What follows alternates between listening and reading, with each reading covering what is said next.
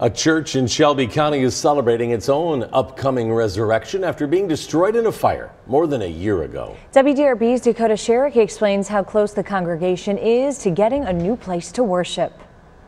The Grace Assembly of God congregation has been without a church for more than a year.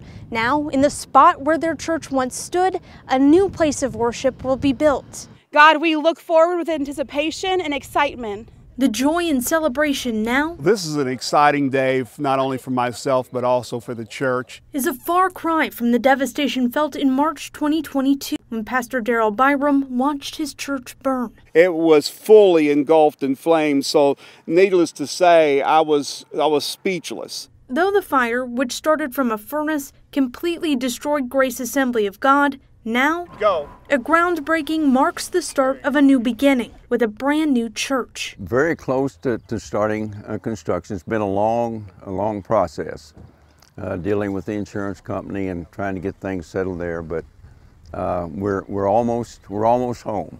In the meantime, the congregation continues to use a local movie theater as their space to worship. The congregation is held together. You have your good days and bad days and such, but they're really strong people. Strong in their faith and looking forward to a new chapter. It's just a great blessing.